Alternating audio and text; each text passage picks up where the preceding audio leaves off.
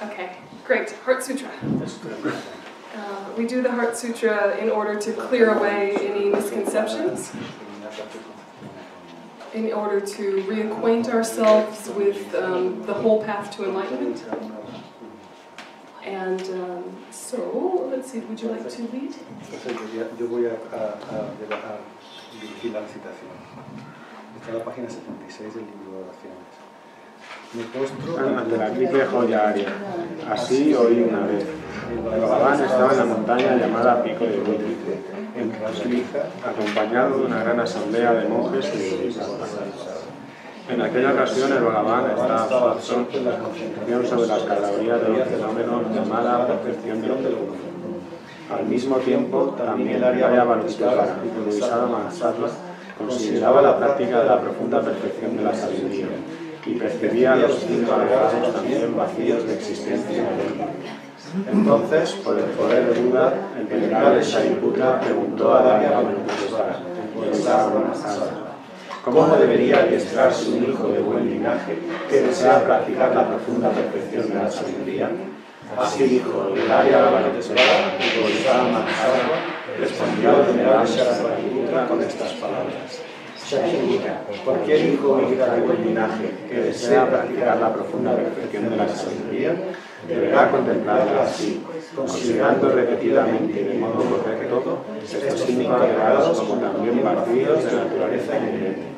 La forma es vacuidad, la vacuidad es forma, la vacuidad no es más que forma, la forma no es más que vacuidad. Del mismo modo, la sensación, la discriminación, los factores de composición, la conciencia son vacíos. Shariputra, asimismo todos los fenómenos son vacíos, sin características. No son producidos ni destruidos, no son impuros ni libres de impurezas, ni deficientes ni completos. Por eso, Shariputra, en la vacuidad no hay forma, ni sensación, ni discriminación, ni factores de composición, ni consciencia. No hay ojo, ni oído, ni nariz, ni lengua, ni cuerpo, ni mente. No hay forma visible, ni sonido, ni olor, ni sabor, ni objeto de tacto, ni fenómeno. No hay elemento del ojo, y así hasta no haber elemento de la mente, ni elemento de la conciencia mental. No hay ignorancia, ni extinción de la ignorancia, hasta no haber envejecimiento ni muerte, ni extinción del envejecimiento y de la muerte. Asimismo, no hay sufrimiento, ni origen, ni cesación, ni camino. No hay sabiduría suprema, ni logro, ni tampoco ausencia de logro. Así pues, Shariputra, como no hay logro, los bodhisattvas confían en la perfección de la sabiduría. La mente sin oscurecimiento ni miedo, ni moran en ella. Así trascienden los errores y alcanzan la meta del nirvana. También todos los budas de los 3 tiempos, de modo manifiesto y completo, despiertan a la insuperable, perfecta y completa iluminación, basándose en la perfección de la sabiduría. Por eso, el mantra de la perfección de la sabiduría, el mantra del gran conocimiento, el mantra insuperable, el mantra igual al inigualable, el mantra que pacifica por completo todo sufrimiento, debe ser reconocido como la verdad porque no es falso. Este es el mantra de la perfección de la sabiduría.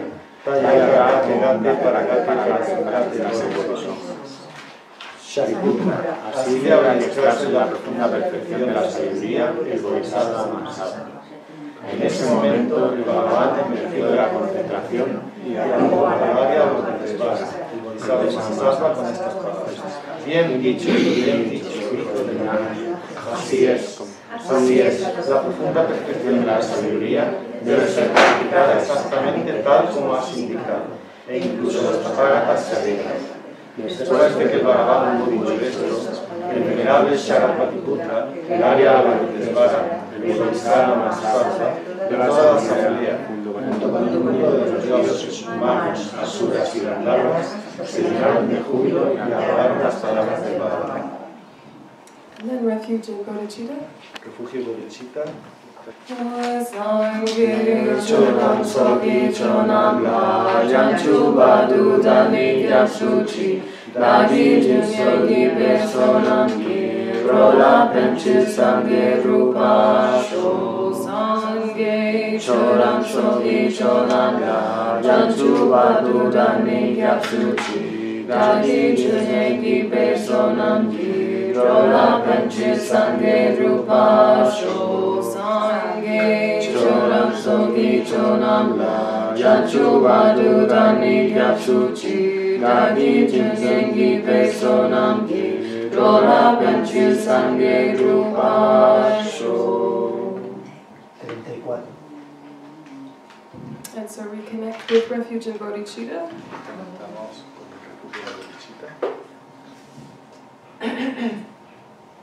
And if it helps, you can frame these ideas into your own words and imagine them really connecting with your heart.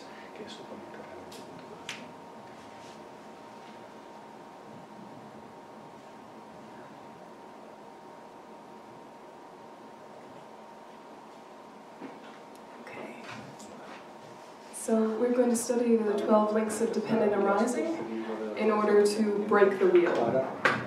And in looking at the 12 links of dependent arising, we should really be again and again looking at this is our own everyday experience within one moment, within one day, within one lifetime, over many lifetimes. This is really the way habit patterns progress. And most of our habit patterns lead to suffering, and so we want to first just identify what the problem is, and then we can find where are the areas where we can really break the pattern. And so this is really an examination of your own experience. And so keep coming back to how does this apply to me? How does this apply to my own mental habits? How does this look like in the world? And then how might this function in future lives? How might I be experiencing this as a result of past lives? So this is you, this wheel of life. It's very easy to say samsara or cyclic existence are something outside of yourself. Like you're going out into samsara when you go to the grocery store. But really samsara is you. And that also means that you have the power to break it.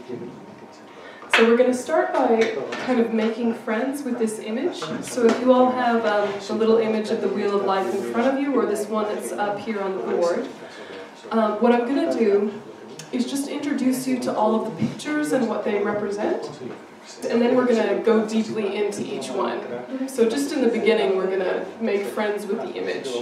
Some of the pictures are quite obvious and straightforward what they might represent, and some of them might make no sense at all. So this is a really important image in Buddhism, in Tibetan Buddhism specifically, but it's actually said that the Buddha himself inspired this image during his lifetime. So this is one of the oldest teaching tools within Buddhism that we have. It's an ancient set of images that the Buddha himself inspired his disciples to go ahead and draw. You'll find this at the doorway or at the back of many monasteries, especially in India, which is basically to say the whole point of entering the Gampa is to break yourself free of this. Sometimes there's even a monk or a nun whose main job is to explain this picture, to like tourists or people visiting. So this is a really important image to get to know. All right, so we're going to start at the top. And do you see there's a man with a stick? Yeah. So this man with a stick represents a blind person, which represents ignorance, the beginning of the problem. And of course, immediately, if you have friends in your life who are blind, you're offended on their behalf, and you say, that's not kind to associate blind people with ignorance, how rude. And so just go ahead and acknowledge that. It is rude. But we understand the point that's being made, is that ignorance obscures us to reality in some way. Yeah, ignorance is a type of blindness to the way things are, which should really sound very different to other presentations and maybe other religions of something like original sin. It's not original badness that we have, it's an innate confusion about the way we exist and the way our world exists. So we need to really think about this type of ignorance very clearly. It's almost like an innocence, this type of ignorance, all right? So you're not bad for having it. It's just an innate confusion that every single sentient being has. And it is together with the mind, but it can be removed from the mind. Yeah, it's additional to it. It's not the nature of the mind to be ignorant. It's just been ignorance so far. We can train ourselves out of it. Okay, so the first one is ignorance. Then we have a guy making pots, and they're pots of various sizes. And this is representing karmic formations, or just karma, simply put. And basically, from the ignorance, we do actions. And the pots are of various sizes because our karmic weight is of different weights. Yeah, so some actions are really very karmically heavy and will bring about a really large result. Some of our actions are relatively small and will bring a relatively small result. A lot of that depends on the motivation. A lot of that depends on how much kind of thought and time you put into the action and whether or not you actually completed it. So if you do something in a distracted, careless way, it has a lot less karmic weight than if you sit down and decide to do something, proceed to do it, and finish it. Makes sense logically. A little bit like the law, right? But this is both for good things and for bad things. Yeah? So this is karmic formations. Then we have consciousness, which is represented by a monkey. And that should make you a little bit reassured that the consciousness has been like a monkey from the time of the Buddha and even before that. It's not like new that it's this easily distracted. If you've been to a country like India where you see monkeys everywhere, they are so distracted and they're so chaotic. And they're eating this and then they're fighting with that and then they're having sex with this and they're running around and they're nutty, yeah? Especially in Dharamsala if you're eating lunch. But we think about this monkey as not a bad creature, do we? We just think of it as a chaotic creature, yeah? That's just really all over the place. And this is the way our mind is. It's not bad, it's just chaotic. And through mental transformation, we can bring it into some control. We can train it into happiness. But at first, it's useful to just acknowledge the monkey nature of consciousness and realize, yeah, that is kind of how it is. If I even sit for 1 minute watching my own thoughts, they can go from profound to mundane to sacred to profane, just all in 1 minute. They can blank out into some sort of sleepy haze, they can go into inspired ideas, but the mind is just always moving around. So this is why it's like a monkey. Okay. Then we have name and form, which was represented by people in a boat. And this one is maybe not as intuitive to understand. The first three you might kind of understand pretty quickly. Name and form is referring to the 5 aggregates. 5 aggregates. Does anyone remember the 5 aggregates, what they are? Form. Form, very good. Yeah, form. This we know. Sensations. Sensations. Yeah, feeling, yeah. Perceptions, yeah, recognition. Yeah. I don't know in English, factores de composición, compound factors, factor and consciousness. And consciousness, yeah, nice one. Yeah. So we have form, feeling, yep, recognition, discrimination, yes, depending how you put it, yeah. Yeah. We have compositional factors and primary consciousness. So compositional factors, we should understand to be all the rest of the mental factors, like put in a big bag, yeah. The main one being intention, yeah. So basically what we're saying is, from consciousness, then you move or evolve, for lack of a better word, into having these 5 main like piles or groups of your experience as an individual. And that's why it's kind of like people in a ship, you know? You're like, the ship is you, or the body, yeah, not really you, and together with it are different passengers navigating in different ways. But, you know, it's all kind of several different things you could isolate separately, but part of one full experience as well. So the 5 aggregates are something we really want to explore in a bit more depth as the course goes by. But if you want to think about what is samsara technically, samsara technically is the 5 aggregates. Yeah, but the 5 aggregates that are bound by karma and disturbing emotions? Yeah. Okay. So then we have a house, an empty house, which represents the 6 forces. Yeah, or the 6 kind of windows or rooms for the senses to enter into, like eye, ear, nose, tongue, etc. Those that we're used to hearing about from childhood, plus the mental. And then we move into some people making love, which represents contact. Okay, and so this imagery is used, it's a bit graphic, right? You're going into a monastery and then there's people having sex in the front door and you think, goodness, Buddhist, heavens, right? That's unexpected. But it's graphic on purpose because it's representing the meeting of the outside with the inside. Yeah? When the outside meets the inside, you have contact. And as soon as there is contact, there is a feeling about it. Does that make sense?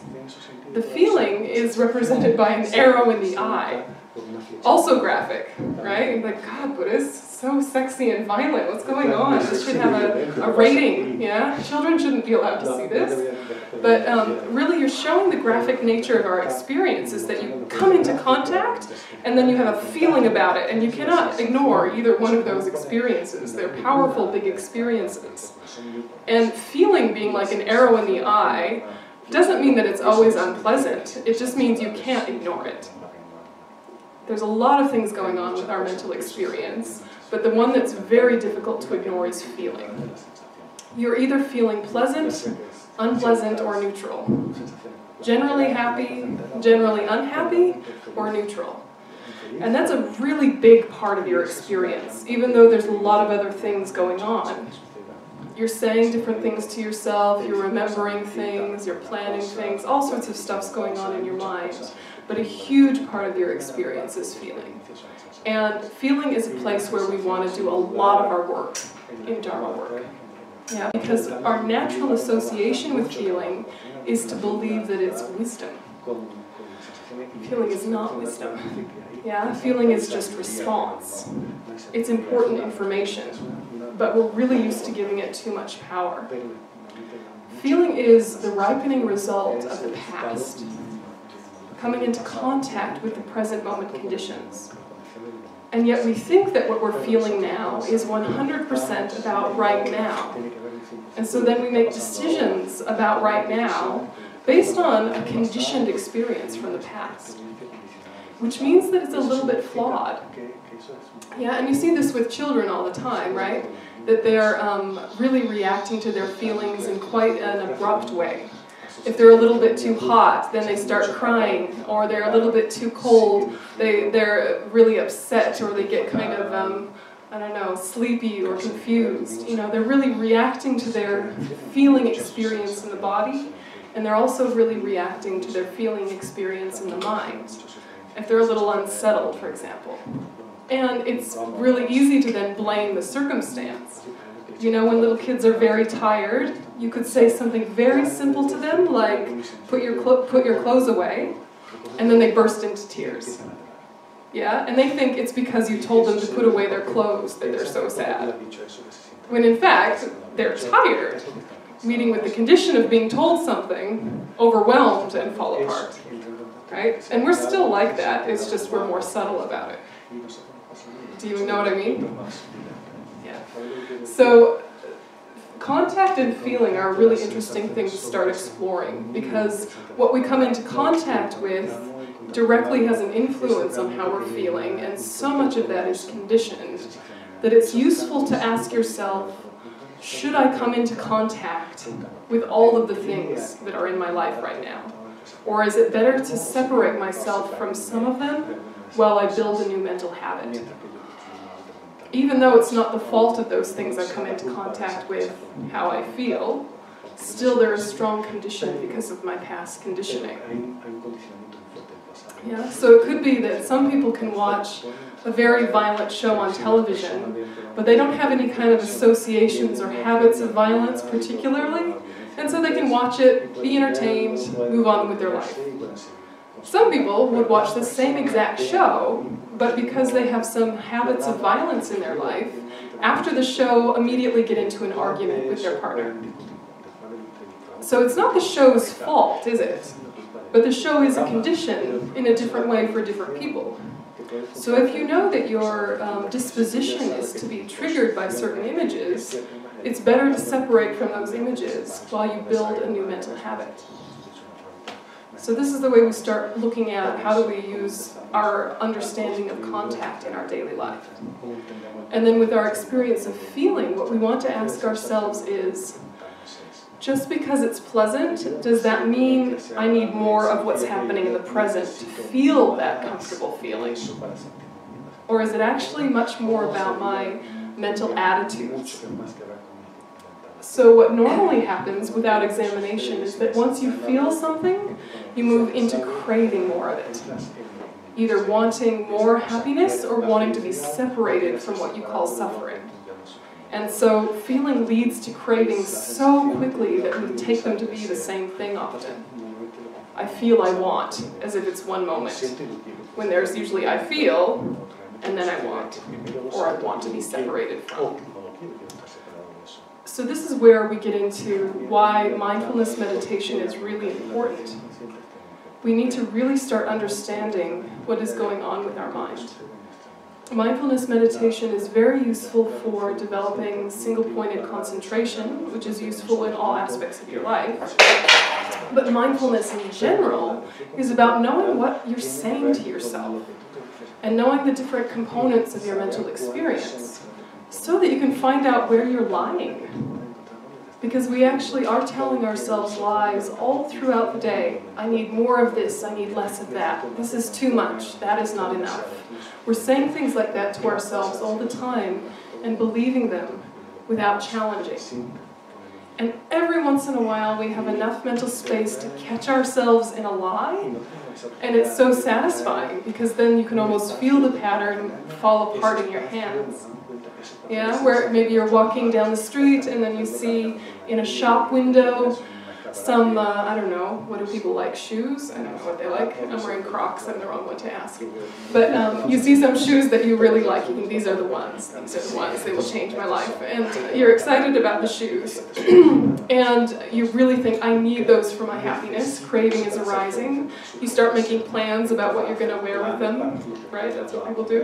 And, and then something distracts you, and you start going somewhere else. And then, some hours later, you come back to the same shop, planning to buy those shoes, and realize you don't need them anymore. Yeah, you broke the spell because you interrupted the craving cycle. And so then when you came back to the same object, you're like, actually, I don't need those. It's such a nice feeling, isn't it, when you caught yourself in the lie and you naturally kind of let go of your craving? It wasn't forced, right? It was just that you interrupted that whole momentum that the craving had gotten into. So that's a good thing to know about the way the mind works, is that when it's getting really hungry for something, it's probably the wrong time to pursue it. It might be that you still pursue it, but wait and do it from wisdom. Yeah, so you say to yourself, oh, I need those shoes. Okay, if I really need them, I'll buy them tomorrow. And then tomorrow you're like, I don't really need them. Yeah, it happens really naturally, your wisdom comes back. Or the next day you say, yeah, I do need those are good, all right, do I have the budget for it, do I have the time? And then you buy it from a place of wisdom rather than just, I need. Do you know what I mean?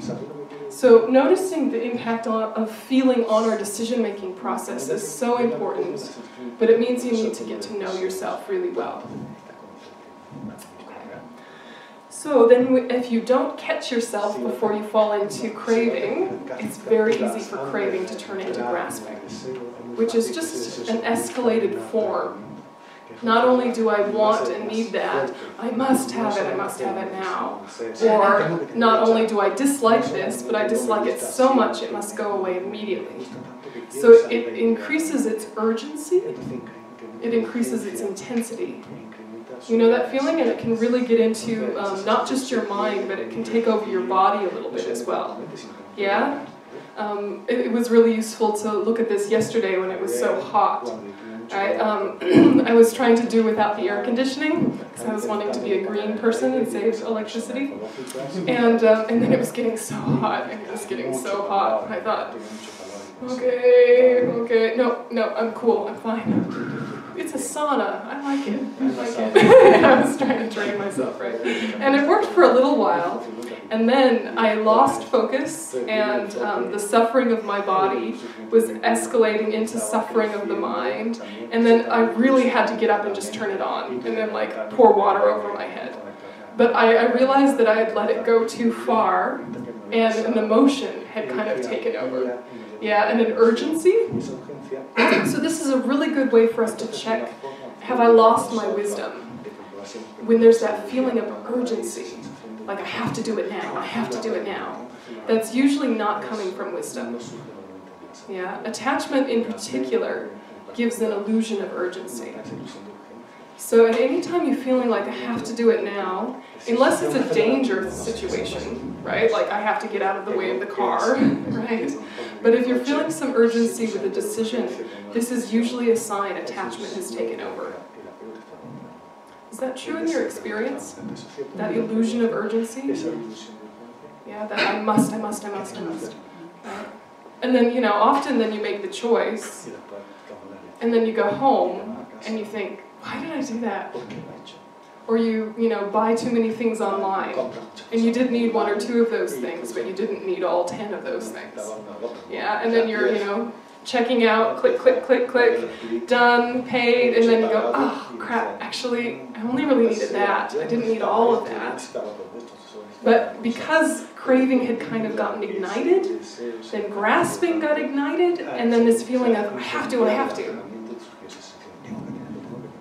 Yeah, so the mind lies to itself all the time. And there's a lot of just quick tricks to interrupt this pattern, as well as deep kind of profound techniques to interrupt the whole tendency altogether. But if the first thing you can do is to just listen to what you're saying to yourself as you say it. But listen with a mind of wisdom that checks, is that actually true? If we listen in this way, we can start to get kind of, I don't know, embarrassed or fragile or defensive if we do it in the wrong way. You want to remember that your afflictions and your negative mental habits all came from ignorance. You're not to be blamed for lying to yourself. Everyone lies to themselves. But if you're starting to become mindful, you can get a little bit like, oh my gosh, I'm such a mess, and feel bad about yourself, which is not at all the intention. You're trying to really hear, oh, this is unnecessary what I've been doing all these years. And I learned it from my mother, or I learned it from my father, or from this situation, or this experience, or this aspect of my culture. And it all makes sense why I do it, but it actually doesn't function. Now I've caught myself, I'll stop. Yeah, rather than making it a whole story about why you're bad, or making it a whole story about why society is bad, or your parents are bad, just ask, is it functional? And if it's not, move through it and let it go. But it takes catching it in real time. Do you know that difference between when you're regretting something that happened a long time ago as opposed to regretting something as it arises? It's got a really different impact on your mind. Yeah, you can think, oh, all those years ago I wish I hadn't said this or that when I was angry. But if while you're angry you can feel the words bubbling up and go, actually, this is not the right time to say this, then it falls apart right there in the moment and is much less likely to come back again. So it's hard to be mindful all the time because most of the time we're doing okay. It doesn't seem like worth the effort, does it? We can get away with not being mindful all the time because we're nice enough people.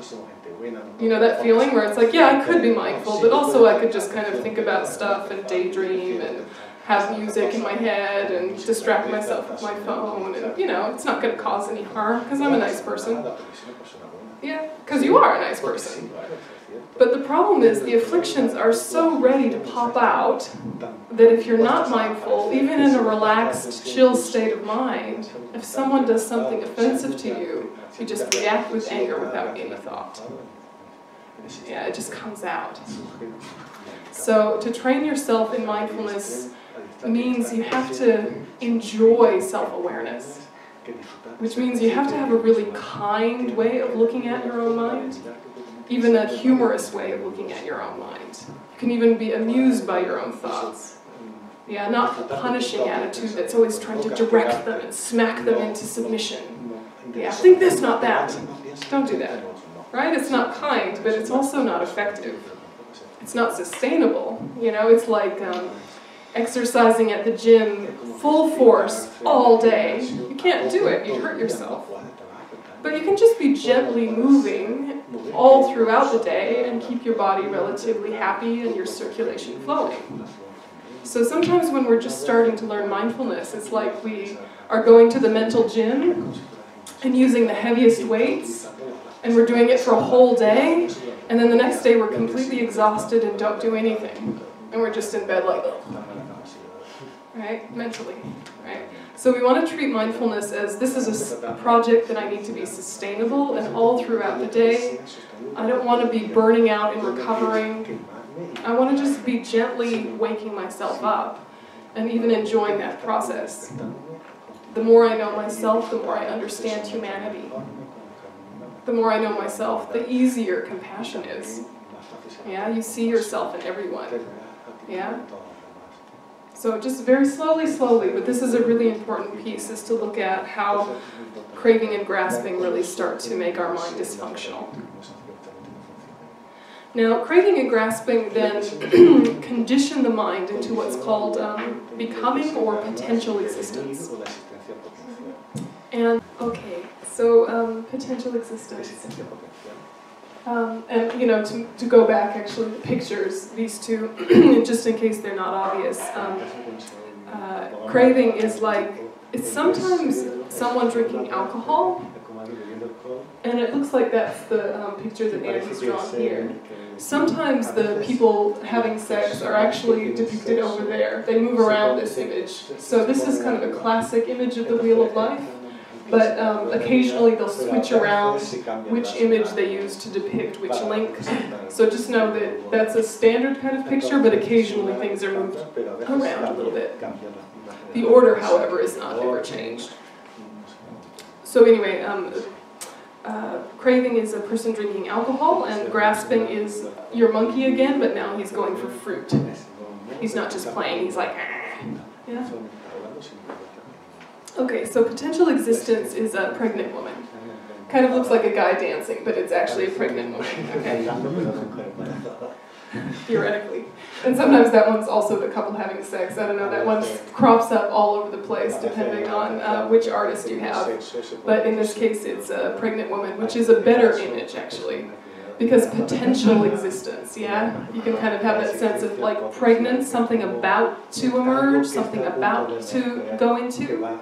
So this is really a place of big transformation, and it's related to karma. So this is kind of the place of karma ripening. And then the next one is birth, which is depicted as a woman giving birth. But it's important to know that in Buddhism, birth is actually the moment of conception. Yeah, so when sperm and egg meet in terms of a human life, consciousness enters at that point.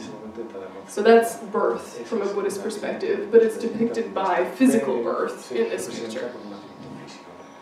And then the last one is old age and death together. And so it's an old man carrying a dead person on his back. Okay, so this is the cycle of life. And this cycle actually represents a minimum of 2 lives. And I'll explain this more during the weekend. But just to kind of get used to the pictures, okay, so these are the 12 links of dependent arising, these 12 that are around the outer edge. Is there anything about the images that you wanted to clarify before we move into other pieces of the picture? I know it's a lot to take in all at once. Don't worry, we'll keep coming back to it. So these 12 are held by a monster. Big scary monster. Okay, so he is Yama, the Lord of Death, which is really impermanence. Yeah, really impermanence. And his 2 arms that he's holding are karma and disturbing emotions. So this monster is not like an external figure. This is basically what is it that's keeping you trapped in this pattern. Karma and disturbing emotions. And the fact that this whole process is impermanent is depicted by this monster. The impermanent part is actually good news if we frame it the right way. Okay, so he has 3 eyes, which are hard to see on this projection, but you can see in your picture. He has 3 eyes which represent the past, present, and future. He has a crown of 5 skulls, which represent the 5 main negative states of mind. Those are attachment, anger, ignorance, jealousy, pride, in this particular grouping of list. Okay, so he also has 4 fangs, only 2 of them that you see, and those represent the 4 maras. So anyway, fun facts, we can go into some of those in more detail if we have time, but just so you know, what is the deal with this monster? It's not really some external figure, right? It's not some devilish creature. This is karma and disturbing emotions that keep the wheel together. Does that make sense? Up at the top is the Buddha pointing to the moon. See there? Yeah, see it, so good. Just checking. So the Buddha pointing to the moon represents that basically liberation is possible. So the moon is like liberation, and the Buddha is saying, go there. Yeah.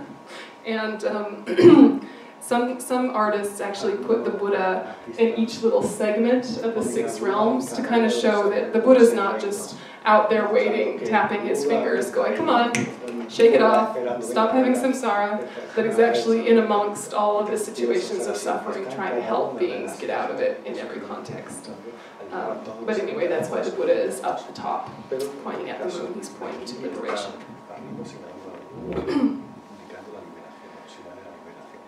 Okay, so there's some practices to do with Yama that you can do if you're in the mood, which are very funny, which is that when you're going to the bathroom, you can think that afterwards you close the lid and you're closing the jaws of death.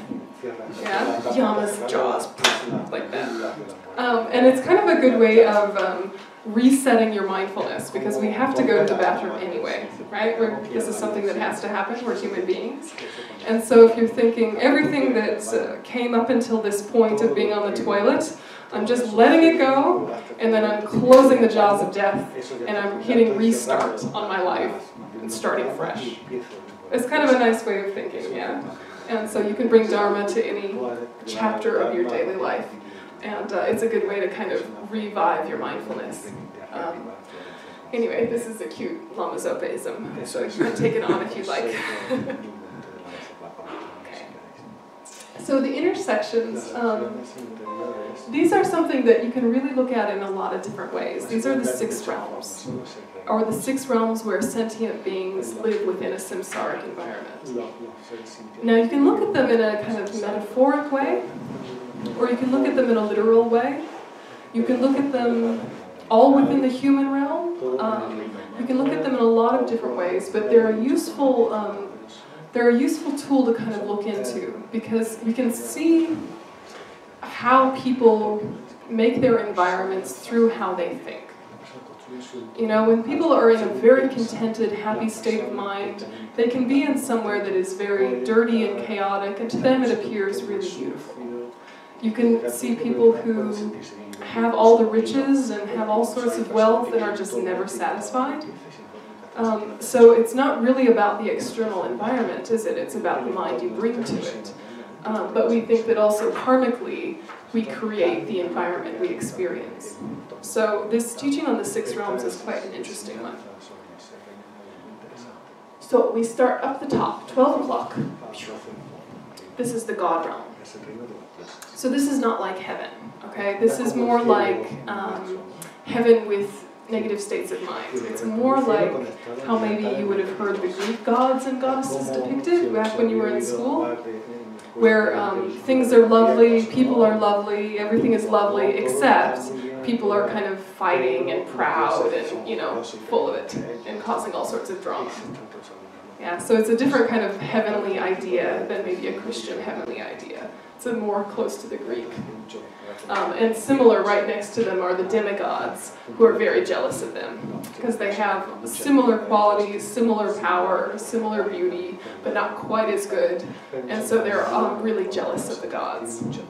So the point that we want to derive from this for ourselves is there is a state of mind completely saturated by pride, and there's a state of mind completely saturated by jealousy, which makes it completely impossible to enjoy the beauty you have.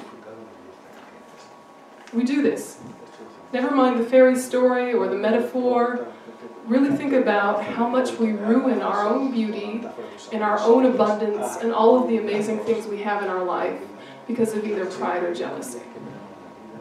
So in the case of pride, there's a fragility to pride. You have everything, you're satisfied with your wealth, or you're satisfied with your knowledge, or you're satisfied with your reputation, to a point, but you're always doing it in comparison to others. It's not kind of a pure satisfaction, it's a comparative satisfaction. So you're looking down on people. And when you're looking down on people thinking, oh, those poor things, they don't really understand. Oh, those poor things, they don't know how to manage their money. Those poor things, they don't know how to get fitness. When you're kind of looking down like this, you're actually in a very fragile ego. And you're kind of needing to sustain it and maintain it and worried about what other people think of it. Which means you don't enjoy all of this amazing stuff you're so proud of. Yeah, it's got an edge of fragility, and there's a real need for maintenance. Yeah, and a real worry, what will people think? And then the other part of that is people who are always jealous. So it's similar to pride in the sense that there's always comparison. You might actually have a lot good going on in your life, but you're always looking at it in comparison to what isn't quite good enough or what other people have. And thinking even, they don't really deserve that. Yeah, or how come they get that? I'm a better person. Yeah, or, you know, this kind of thing that really steals your joy. It can happen even just on a street, you know, with neighbors of similar houses. The person next door has a slightly better garden, or a slightly sweeter husband, or a slightly something. And just knowing that it's a little bit better than yours steals your enjoyment of yours. This is how jealousy really kills our joy. So it's interesting to kind of look at these two realms and ask ourselves, is there a mental tendency I have that is similar? Does that make sense? Yeah, so what do you think about these two, pride and jealousy? How they function in your life, how they dysfunction in your life? Do you ever feel sort of like you're having a lot of abundance, but then for some reason you can't enjoy it? Does this happen? Yeah. But her main worry is that she has inherited some material things, and she's worried about how to make these things beneficial for other people. So she doesn't know where it fits in the picture. Perhaps, for example, she has tried to give some money for combination, for development. The beneficiaries develop greed to that, and even they become violent if they don't get what they want. So she doesn't know how to manage all this process of trying to be beneficial. Yeah, I mean, related to the 12 links, it sounds like you're really doing a good job at examining your own motivation and examining your own attachment and trying not to get caught by any greed yourself, which is really amazing. Then the difficulty is then working with others and their afflictions, isn't it? And I think that you have to, really be very careful to not kind of get swept up into the tendency of people to always want more by starting with very clear boundaries. to remember, you know, how our own attachment functions can help us understand how other people's attachment functions. So, you know, you could take something as simple as like delicious cake, and you have one little tiny piece of it because you've decided I can have one tiny piece. And then once you finish it, you see there's the rest of the cake there, and you think, maybe I'll have a little more, a little more, a little more. Even though a little more makes you a little bit sick, still the mind of craving has kind of decided I need it, even though a little sliver was enough. This is the way that people you're giving money and charitable actions to are starting to think. That at first they were like, oh great, something I didn't expect, this extra support, that's so great. And for a moment they're happy, and then they think, oh, what else could I get, right? And so it's kind of like you have to be the grown-up and think of them as children. And say, look, I've offered this amount, this is the amount I've offered. I understand why you might want more, this is the amount I've offered. And you just kind of have to hold steady to your own with common sense. You know what's the amount that you're comfortable with. And it's much better to give an amount that you're really comfortable with, because then when there's opportunities in the future, you'll happily give again. Whereas if you wind up giving way more than you're comfortable with, it's so easy to develop resentment or sadness or anger at the other side, even though it started out as a good project. So I know it's really difficult to ignore other people's afflictions, but if you start with, this is what I've decided to do for good, solid reasons. People are definitely going to react badly because people have greed, but I know I'm doing a good thing. You know, you have to really come back to your own wisdom and your own confidence. Trust yourself that you made a good choice, yeah? You really trust yourself. And then if later you think, actually, I could give a little more, then it's coming from your wisdom. It's not coming from a feeling of needing to make them feel better or needing to satisfy them. You're doing it because you want to, not because you've been pushed. Yeah. It's difficult because we want people to like us, right?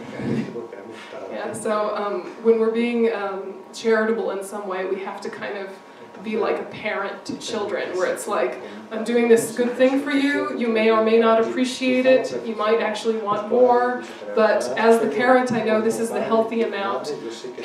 You can yell at me if you want to. Yeah, it's hard, isn't it, though? Yeah. Yeah. What other thoughts?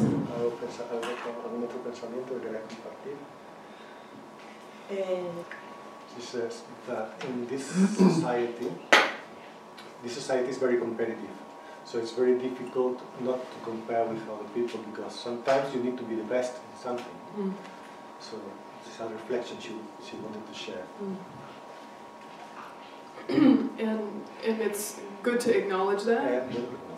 And it's also good to ask yourself, what exactly do I want from life? What is my real motivation?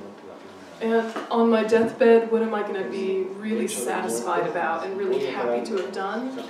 And on my deathbed, what will I think was a waste of time? And, you know, and to also look back at false comparisons. For example, a lot of us think we would be happier if we were 10 kilos lighter and 10 years younger. Except for you. But actually, 10 years ago, 10 kilos ago, were we a happier person? Maybe. Maybe not, actually. We might have learned a lot in the last 10 years. We might have a deeper level of contentment and wisdom. And yet we are somehow equating this sort of, I don't know, youth and beauty as the recipe for our happiness. Even though we had youth and beauty at some point in our life, and we weren't necessarily happy because of it. So we have to kind of break false associations that society is saying, you know, be competitive about this, be competitive about that, because then you'll be happy. You won't. You weren't. Remember that. Yeah, and remember it on purpose again and again.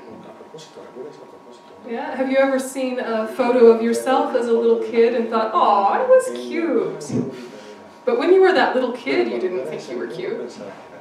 Yeah, when you were a little kid, you thought, oh, I wish I was taller, I wish I was stronger, I wish I was cute, you know, whatever you thought when you were little.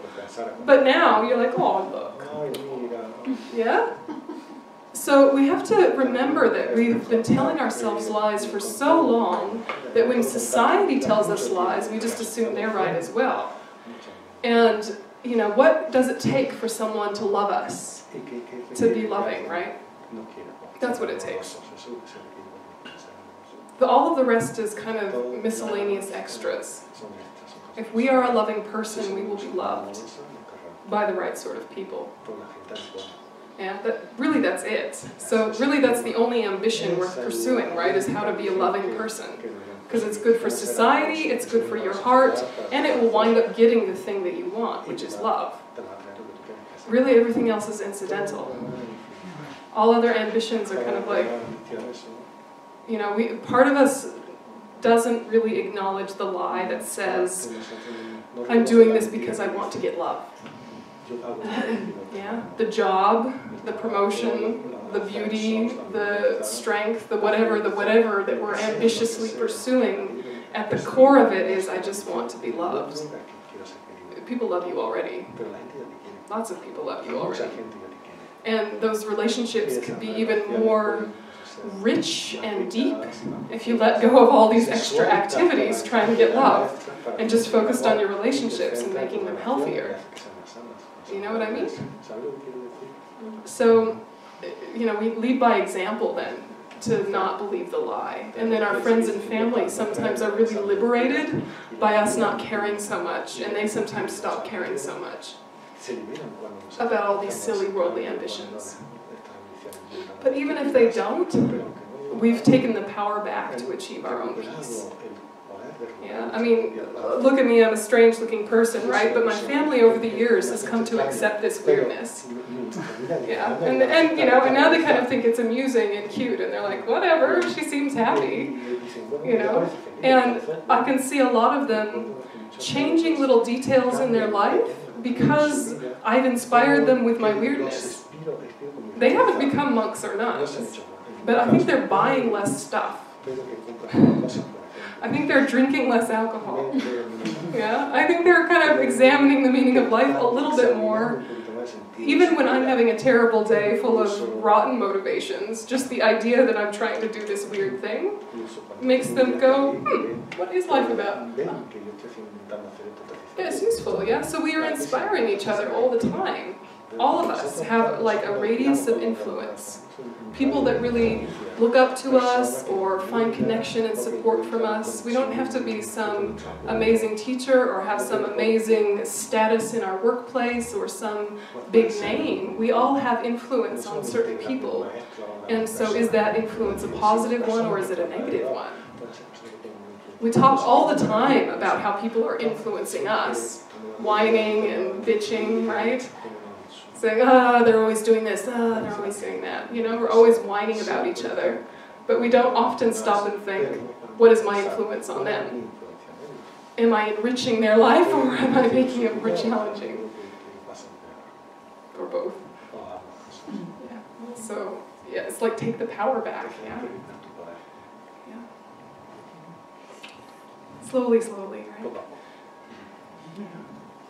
So the other realms, they're really, again, reflective of mental states as well as the environment we create with these mental states. And the next one looks really peaceful, right? It's the animal realm, and there's like animals frolicking, and there's nice green fields and ponds. However, the animal realm is full of fear and full of ignorance. Really what are animals doing all the time?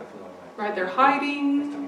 Sometimes they're playing, but they're playing in order to learn how to fight or eat. You know, they're mating, and then they're competing for mates. You know, it's not actually as peaceful a life as a documentary might make it look like. Yeah, there's actually a lot of fear and attachment in the animal realm, but mostly what there is ignorance. Yeah, there's just a lot of ignorance. They can't study, can they? in the animal realm. There's no one sitting down going, what are the 12 links of dependent arising? How do I break these patterns? Right? Your cat at home lying in the sun, he's not going, actually, I think I'm really creating a lot of mental habits with this. He's not doing that. Yeah? And it's not like the animals can't evolve or that their mental continuums can't become Buddha just like us. It's just that while they're in the animal realm, that is a very challenging process. It's not somewhere where a lot of work gets done. Yeah. So we don't want to be reborn as a dolphin. Okay, everyone, stop having that aspiration. Oh, I want to be a dolphin in my next life. Stop that now. Yes. Oh, I'd like to be a house cat. That looks so nice. Stop it. Right. How many things have you forgotten in this life? Right? Good, amazing learnings and wisdoms that you've already forgotten just in this life. What if you spent 20 years as a cat? How much would you forget? So much. Would you learn much? No. Yeah, even if you're a very wise whale, having a nice wise whale life, learning how to make cool sonar, still, it's not really that beneficial a life.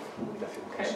So, you know, literally the animal realm is not really ideal, but metaphorically the animal realm, a life that's just driven by animal urges and ignorance, is a real waste of our human potential. Yeah. So, really kind of noticing, where do I just kind of live in this kind of animal, indulgent, ignorant, house cat way? Yeah, because it's not like bad to do that, it's that it's a waste to do that. It's a waste. Okay, and so then we have the hell realms. Yes, Buddhists believe in hell, brace yourself, but really they are symptoms of anger. Yeah, it's the environment you create through anger. It's not anyone sending you there. No one is punishing you. You punish your own mind with the habit of hatred. Yeah. So whether you think of this as a metaphor or as a literal place, think of how painful it is in your mind when you're boiling mad. Yeah, when you're just boiling mad. You're not effective in changing the world that has made you so mad, and you are suffering terribly. And then there's the anger that's like ice. Yeah, like frozen anger, like passive-aggressive anger, where you just kind of lock down in disappointment, or you're disillusioned and you just kind of freeze. And it's kind of like you're punishing the people around you by withdrawing your affection. They should know I'm displeased by the fact I'm not talking. They should know I'm unhappy because I'm not smiling. You know, and we kind of get into this weird way of thinking. And occasionally it's effective for opening up conversation, but usually it's just problematic. Yeah. And first thing it does is make us hurt. So there is anger that is like fire, and there is anger that is like ice, which is why there are hell realms that look like fire and hell realms that look like ice. Yeah, because we create that with our own mind by our style of anger. So this is a really useful one to kind of examine in ourselves of the next time you're just full of rage, to ask yourself, why am I hurting myself with things that I didn't want? Yeah, you just didn't want whatever it was. Why are you making yourself hurt because of it? You didn't want them to say this, or you didn't want this situation to happen, or you're disappointed in yourself. Okay, then become strategic and try and problem solve. And if you can't problem solve, make some peace with it. But instead we then add this extra drama to it, which really is self-punishing and ruins our health. And it sounds so simple when we're talking conversationally, right? But when you're in the heat of anger, it feels necessary. Yeah, doesn't it? When you're really angry, it feels like you have to feel this way. Yeah, and if I don't feel this way, somehow, then it will make it seem like I agree with the situation. Yeah, you know this weird logic we have? If I'm not angry, people won't think I care. Or if I'm not angry, that means it doesn't matter. Things can matter. You can want things to change and not be drinking all of this fire and ice. Yeah, and so it takes deep thoughts about this when you're not angry. Because then you'll catch yourself the next time you move into anger. If you do this process in the middle of your anger, you'll just find more reasons to justify your anger. Yeah, and you'll say, yes, but, yes, but, yes, but, yes, but, and you'll keep yourself nice and angry. So when you're actually angry, you do something physical to move the energy out of your body. Yeah, don't overthink it, because anger is thinking too quickly anyway. Yeah, depending on the type of anger. But you know, when your mind starts really spinning, yeah, going over and over and analyzing and really agitated in this way, don't add more analysis to it at that point. Think, okay, I'm going to think about what just happened later when I'm relaxed. Right now, I'm just going to be productive with all of this excess energy. I'm going to go for a jog, I'm going to clean the house, something like this. Yeah. And then when I'm settled, I'll analyze.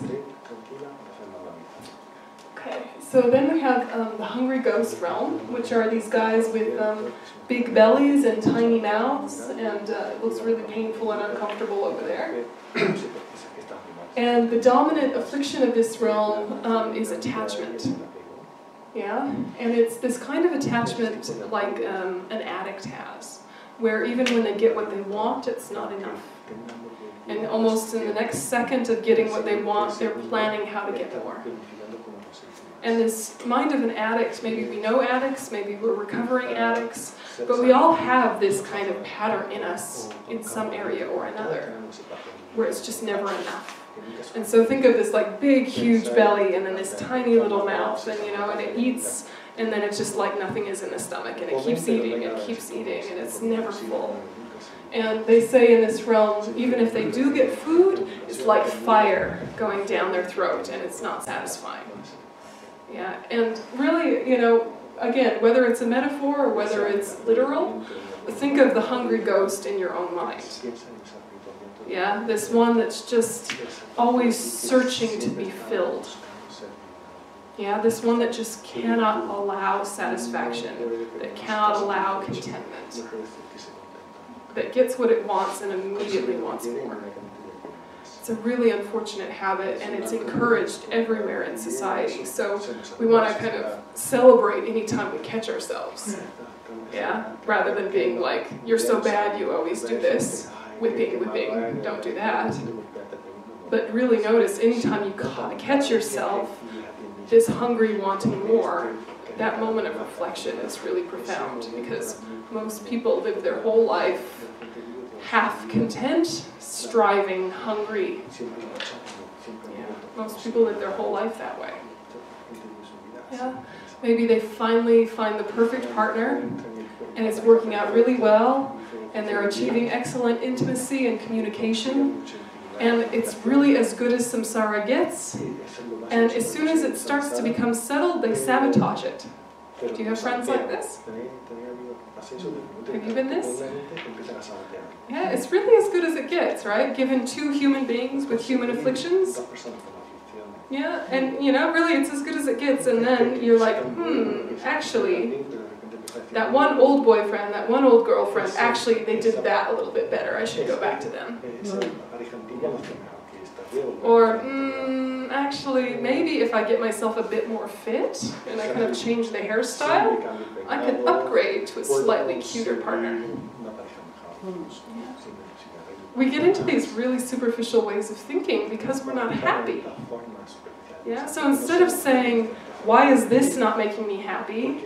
We need to ask, why is this not making me happy? Why is my mind not allowing happiness? Yeah, and you really use your logic and say, actually, I'm doing pretty good. Okay health, okay family communication, okay partner, okay whatever, like it's all workable. And if something isn't workable, okay, snip, snip. But, you know, if it's workable, like, find a way to be happy. Because the main thing is the mind. So what we're trying to do most of the life is to find some sort of perfection and find some sort of stability that is impossible in samsara. So we're setting ourselves up for failure. We're disempowering ourselves. Yeah? And so recognizing that actually should make you very happy. Because there is this lie out there that somehow you could get it all together. And then you think you're the loser that hasn't been able to do that. You're the one exception who hasn't been able to figure out life. When in fact, no one has. Because life isn't solvable. This life is too complicated, too impermanent, too full of afflictions to have that kind of perfection. So let go of that plan. It frees up so much time. And make the plan, how do I work on this mind so that it can be happy anywhere, with anyone, in any activity? How powerful a person will you be? And like, how happy are you when you can be really content with less? Because we have tastes of that already in our life, don't we?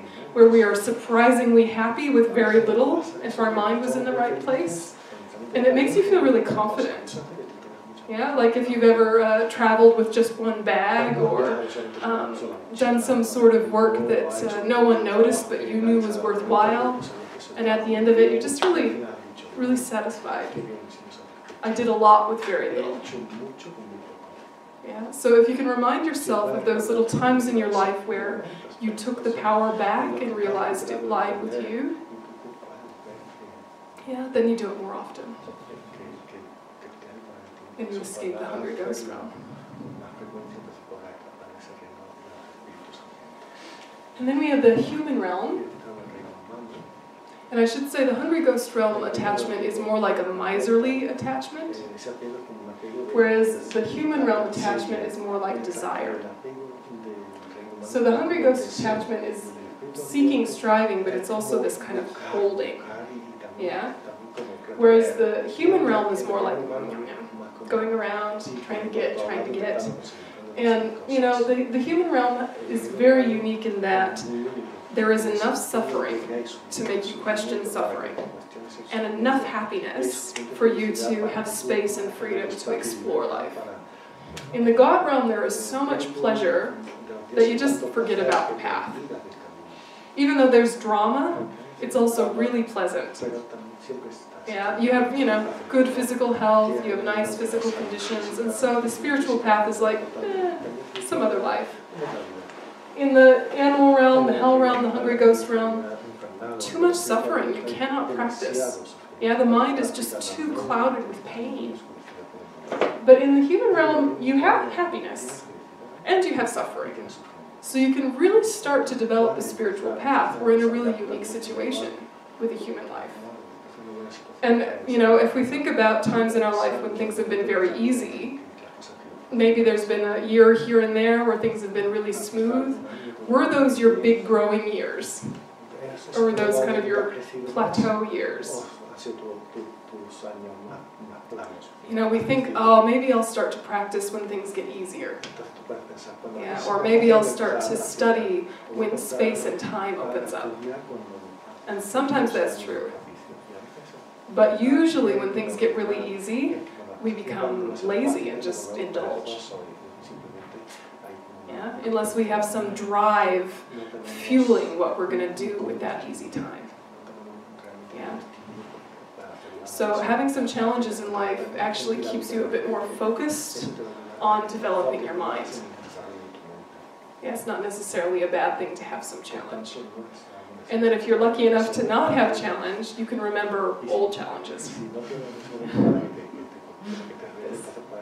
So this is kind of a really rough summary of the 6 realms. And there's a black half of the wheel and a white half of the wheel, basically showing kind of the harder elements and the easier elements. So you see an animal, a hungry ghost, and a hell realm being in the black side, having a lot more suffering. And you have a human being and God and demigods on the white side, having a little bit less suffering. But the main part is the center, which is like the core or the battery or the charging system for the whole wheel. And this is anger, attachment, and ignorance. And so this bird is often called a pigeon. Sometimes it's called a turkey. But it's actually some bird unique to India and Nepal during the time of the Buddha, which may or may not still exist. And apparently it was a bird that was particularly desirous. If you have ever seen ducks or geese mating, It's a little traumatic, right? It was a bird like that, yeah, that had really a lot of desire and kind of just like all the time, yeah. So just a really full-on kind of a desirous bird. So this represents attachment. And, you know, even think of just like chickens in a yard, the way they're always pecking, looking for food. It's like their whole life, isn't it? Yeah. And so this is kind of the embodiment of attachment. And then a snake represents anger. One, because snakes themselves are quite volatile creatures. So even if you touch the snake on the tail, it often gets really upset and wants to bite you right away. You know, they don't have a lot of patience, snakes. But also from the perspective of the observer, people seeing a snake often become quite concerned and angry and, oh, get away. So it's because it represents this for us that it's the kind of depiction of anger. And then the pig represents ignorance, which, you know, we think, oh, but pigs are actually quite smart, that's strange. But the reason that pigs are representing ignorance is that they will love the people who look after them and feed them, even though those same people will wind up killing them. Yeah, that's that kind of ignorance. Yeah. So, you know, whether or not you kind of agree with the, the picture choices, this is the core of the problem: anger, attachment, ignorance. And sometimes these animals are shown kind of biting each other's tails in a circle, one leading to the other. And, you know, you can choose which one you work on, or you can work on them all three. But here's kind of, if you can break the core of the wheel, the rest of it will just go blah. So we'll have a little break, and then we'll do a meditation on this, and start to go into these in a bit more detail. But that's just kind of a rough idea of the picture itself. Are there any pieces of the picture that you wanted to clarify? We spoke about animals and cats, and she felt like impressed, not like that, because she has a kitten, two kittens, that one of them, when she is meditating, Jumping on the lap. Tries to put her her fingers, and even she thinks that she had, when she took refuge, she has this ribbon, and she thinks that the kitten stole it from her because she doesn't find it, and so she wanted to share that. Cute, but unfortunate. Son muy bonitas, pero no tienen suerte. But at least they have good imprints living with you. Pero quedan una buena impresión en su mente por vivir contigo. Maybe they learned some good habits watching you. Viéndote hayan aprendido un hábito positivo. And in the future they will be your students. Y en el futuro serán tus discípulos. Okay, so we'll have a cup of tea and come back at 12. Oh, one more? Yeah. Things that, in his case, he's got all the different refinements or disturbing emotions you described, more or less in a balanced way, but there's always something missing, no?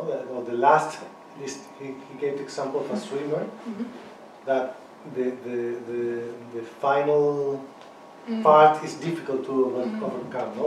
To improve his record or whatever. So somehow he feels that he has pride, but he's not so proud. But to have a higher state of consciousness is like a small part that's very difficult to achieve. So then we work on emptiness. Entonces tenemos que trabajar sobre la vacuidad. ¿Sobre? Vacuidad. Yeah, we work on wisdom realizing emptiness. La sabiduría que comprende lo que es la vacuidad. And you can refine your project to all emptiness all the time. Entonces puedes refinar cada vez más tu proyecto y decir vacuidad en todo momento. Y ahí es como, eso es lo que te faltaría. But like imbued with bodhicitta, thinking I do this for others, Y esa vacuidad imbuida o impregnada de bodhicitta, hago esto por los demás. No solamente para mi propio beneficio, sino también para beneficiar a los demás. So 12? A las 12 volvemos. Thank you.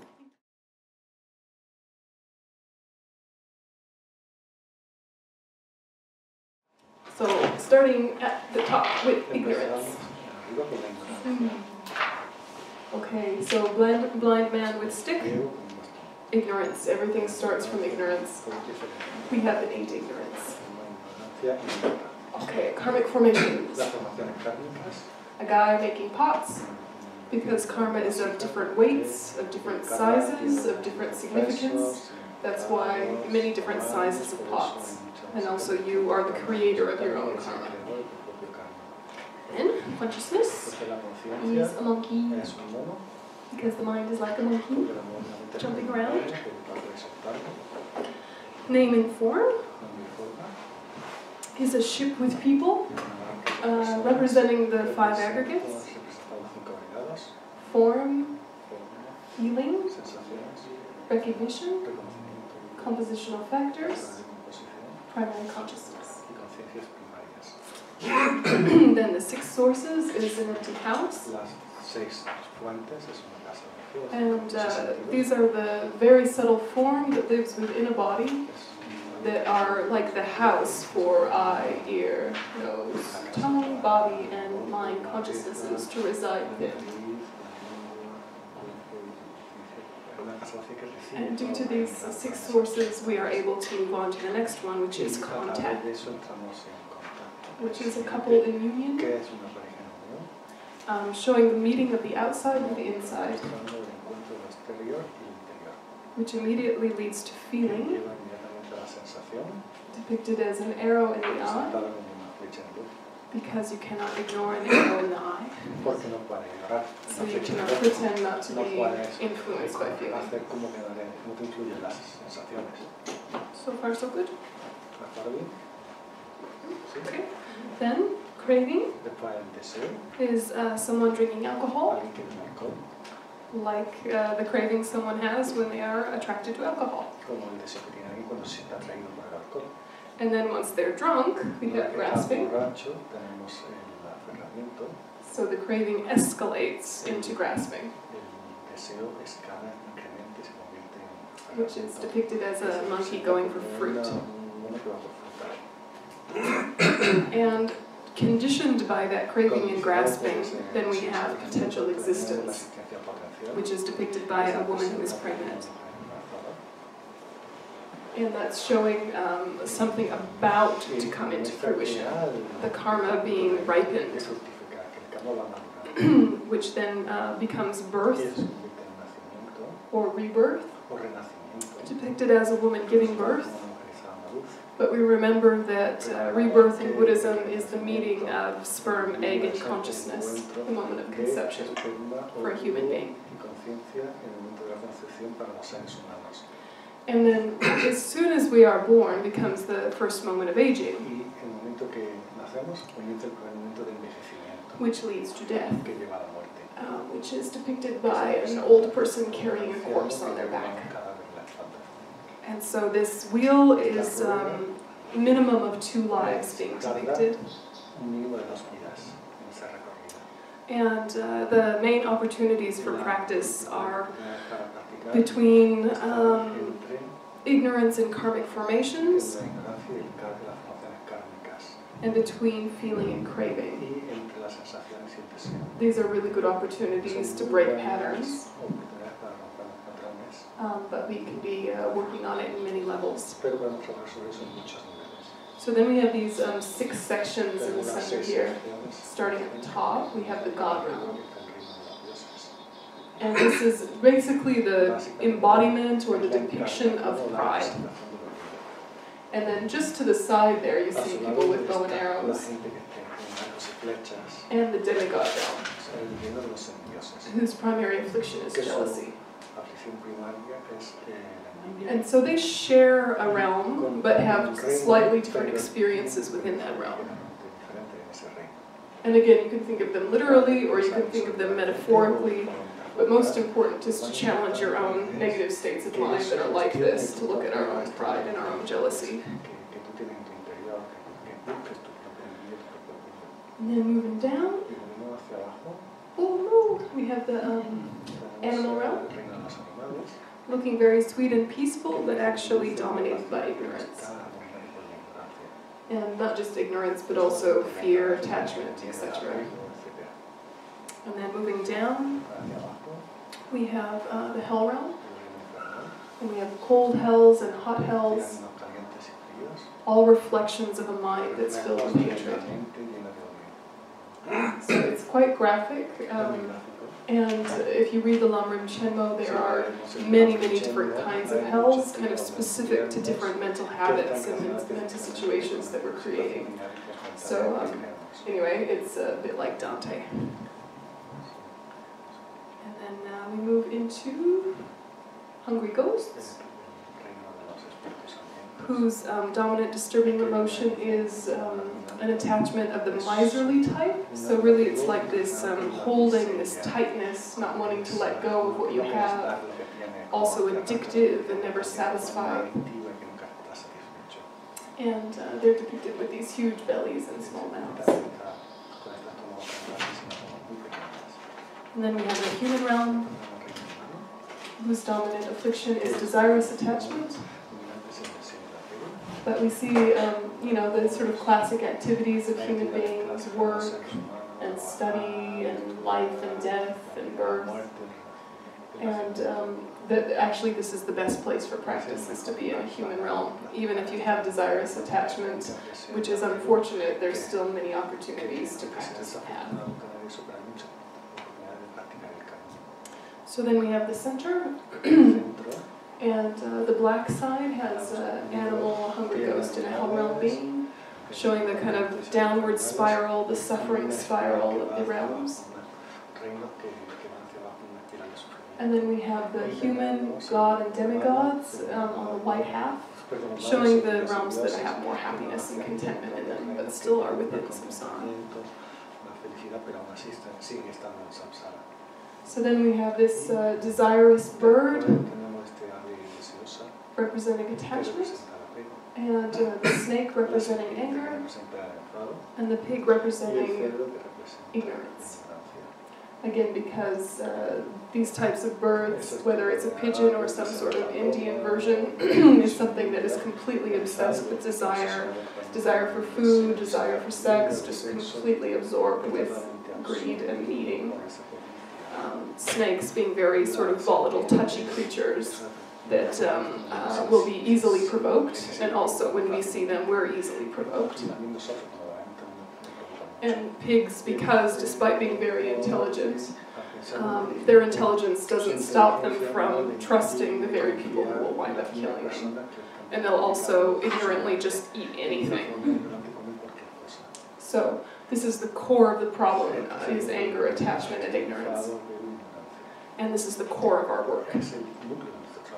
Is to be able to identify these within ourselves and then uproot them within ourselves.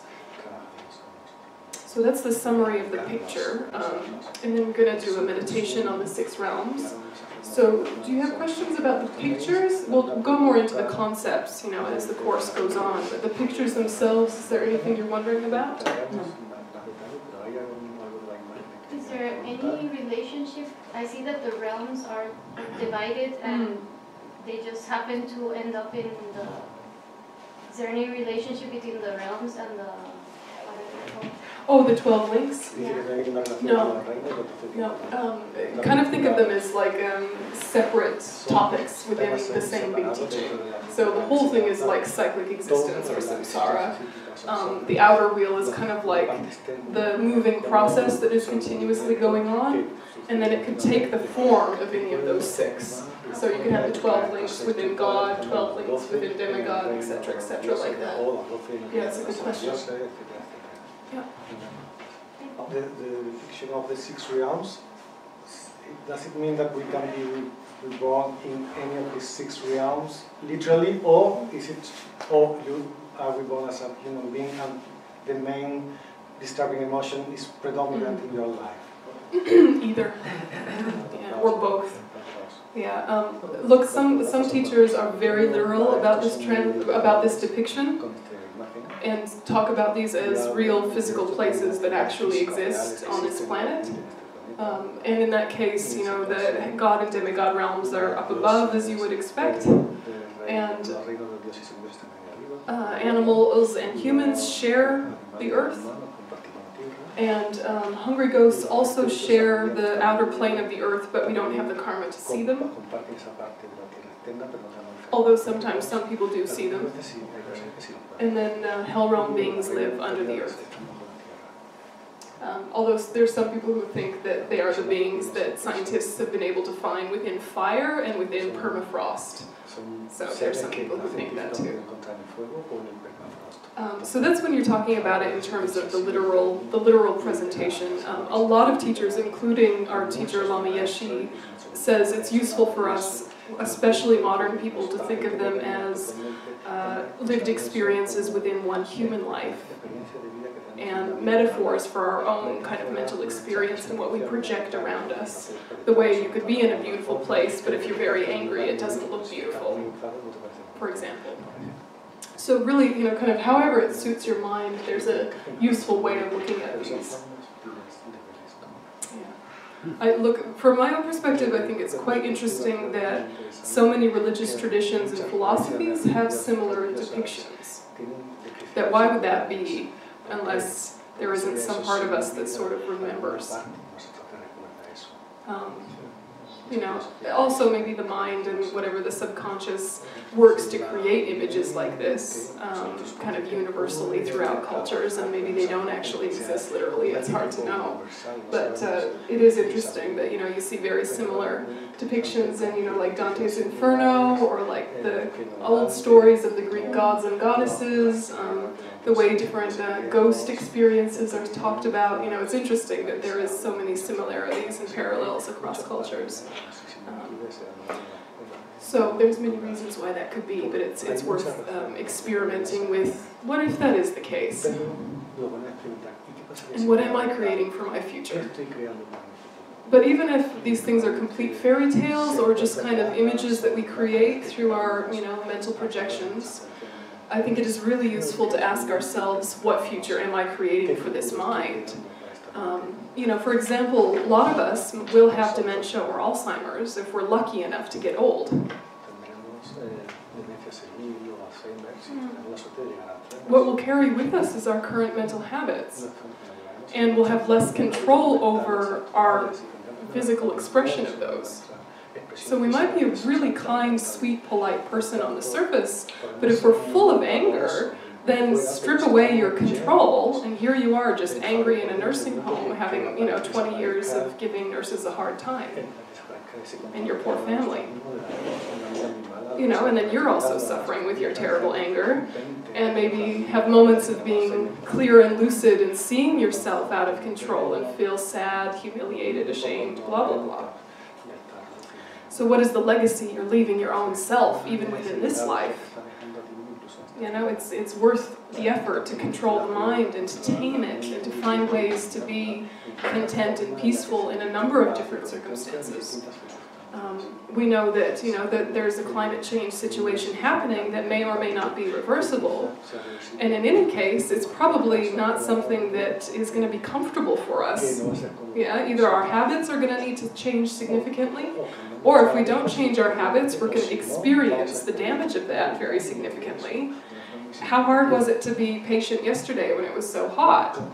You know, what if it just keeps getting hotter? So how is our mind going to cope?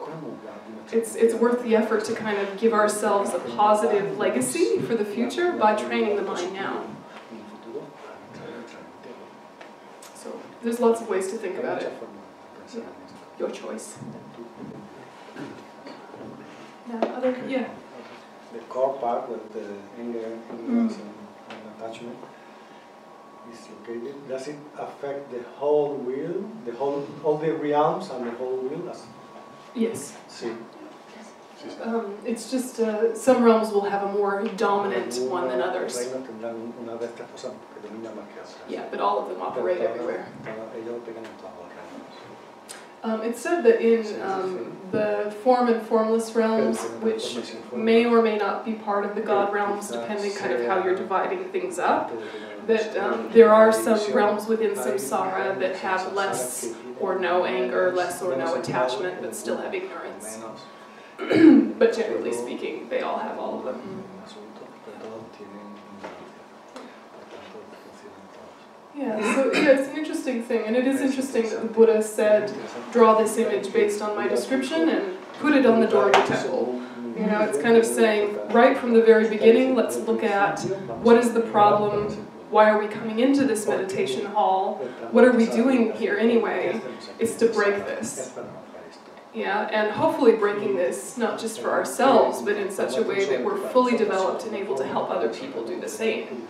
You know, so it's good to have it out and visible, and for people to say, "What is that?